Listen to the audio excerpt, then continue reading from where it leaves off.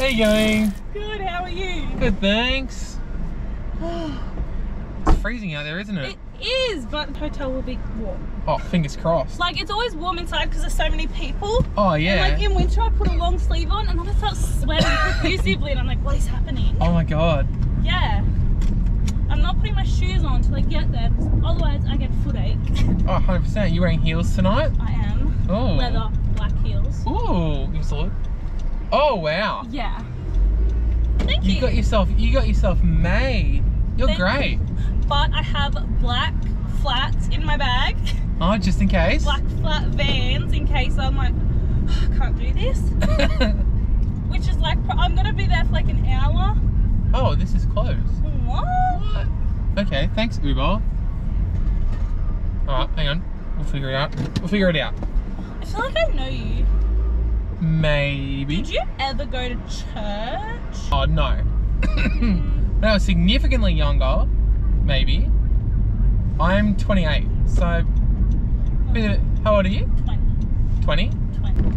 My face gets around a little bit, I think. Maybe, I don't know. Maybe I've got an Uber with you before, but I was in like really slaggy pajamas. You probably just didn't recognise me. I don't know, mate. I mean, Probably. potentially.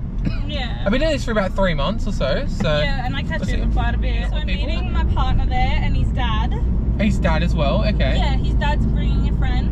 Okay. And we're going to have a really nice night. That's the goal. I finished work at 9. Okay. So... Are you a bartender as well? Or? No, I'm a nurse, actually. Oh, wow, okay. Yeah. You know what? What? I think I might have actually picked you up before. Really? Yeah, now that you say nurse, and I look at your face, you look very familiar as well. I just thought I knew you. I was like, Maybe. Yeah. What do you work at a hospital? No, I work at a dementia unit. Okay. Yeah. Have you got fun stories? Can we share stories? We can share stories.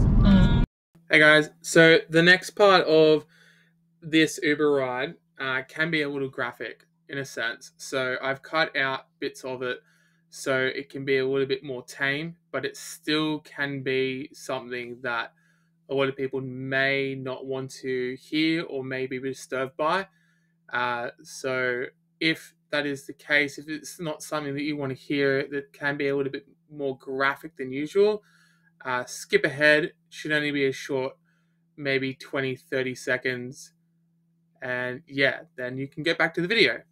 I had a guy, I can't say names, but That's fine. I had a resident and he had a catheter inserted and he ripped it out and he ripped the tip of his penis as well. And we had to send him to the hospital because like when you insert it, there's a balloon at the end. Yeah. Of it, like once it's inserted, the balloon pumps up. Oh. And he like ripped it out. Yeah, I know, it's nasty. Was he like on purpose? Nah, well, yeah. Oh, well, I no. mean, he has dementia, so he doesn't know what he's doing. Yeah, which is fair. He kind of knew, you know? Oh, no. Poor man. The idea was there. Yeah. So, like, what do you do? I mean, I just take care of them. I help them get changed. I feed them. Oh, so it's like having a baby. Pretty much. Almost. Especially, like, it's just hard when we're working with, like, palliating people. Yeah. Which, like, going to pass within the week. Oh, But other than that, my job's actually really fun. Okay. What have you got? Favorite patient or favorite resident, I should say? Oh my gosh, yes. He is sweet and he's caring. And on my first day, one of the schizophrenics yelled at me, and he said, "Who the bit do you think you're talking to? She's new here." Oh. And ever since then, because like all of the nurses are a lot bigger than me. Like as in like taller. I mean, there's a lot of males and females. Male and female. I normally don't hear that, but okay. Yeah, there's a lot of male and female care staff, and I'm just, I don't know, they're tall, and I'm not. But is there like fears of intimidation there? Well, we do have aggressive residents, and we have some residents that have issues where like I can't be alone with, like females just can't be alone with them because they're like touchy. Yeah. Yeah. Is it are you working a male dementia ward? It's mixed. Okay. I went from an all-female unit where only female workers, female kitchen staff, everything, to a mixed unit. That's probably a lot better. That was a real big shock. Having males and females? Yeah. Okay. And then what about with looking after people? It's always been mixed? Yeah, I mean, at first I was like weird, like showering the males, just because I was all used to doing female care. Yeah.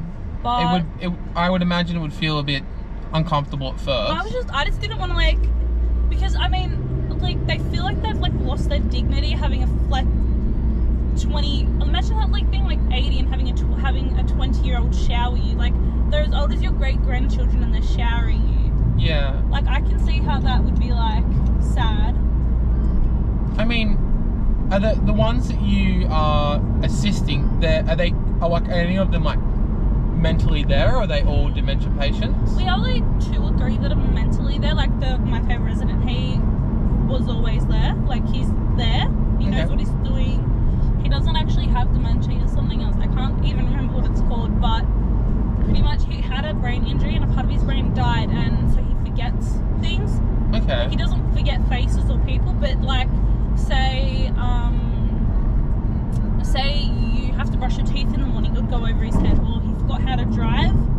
Just like every day things he forgets, but he doesn't forget people. He knows how to eat and stuff, so that's alright. So like he's probably one of the more like kind of reliable patients in a sense. That he knows exactly who you are, he can still communicate, do what he needs, but he's there to be able to be a supporting friend in a sense. Yeah, they say like, oh, don't get too close, but I mean, if you don't get close to the resident and you don't know them, you can't treat them properly. Yeah, and it probably wouldn't feel fair in a sense as well, because you want to see them as another person, not as another number.